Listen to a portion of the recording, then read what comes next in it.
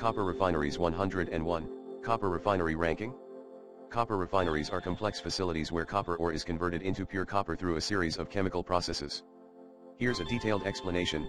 Features of copper refineries *. Primary production * involves extracting copper from its ores through smelting, converting, and electrolytic refining. Secondary production * uses scrap copper as the raw material. Capacity utilization * refers to the percentage of the refinery's total capacity that is actually used. Production trends * data on global production and usage trends can provide insights into the market and technological advancements. Cons and known issues *. Environmental impact * traditional methods of copper production can lead to the emission of sulfur dioxide and other pollutants.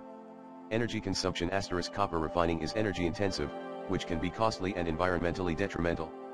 Market fluctuations * treatment and refining charges can plummet, affecting the profitability of copper smelters. Fixes and improvements * molten sulfide electrolysis * a new method that eliminates sulfur dioxide emissions and produces pure elemental sulfur. Energy efficiency * innovations like the one mentioned above can potentially reduce the energy needed for copper production by 20%. Advanced tips for getting started * understanding the market * keep abreast of the latest trends in copper production and usage. Technological advancements * stay informed about new methods like molten sulfide electrolysis to improve efficiency and reduce environmental impact. Alternatives to copper refineries * bacterial mining * bacteria can convert toxic copper ions into stable single-atom copper, offering a more efficient and safer alternative. Aluminum * as a lower-cost alternative to copper, aluminum can be used in many applications where copper was traditionally used.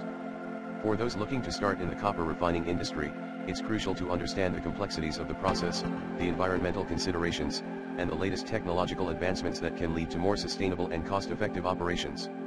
Keeping an eye on alternative materials and methods can also provide a competitive edge in this field.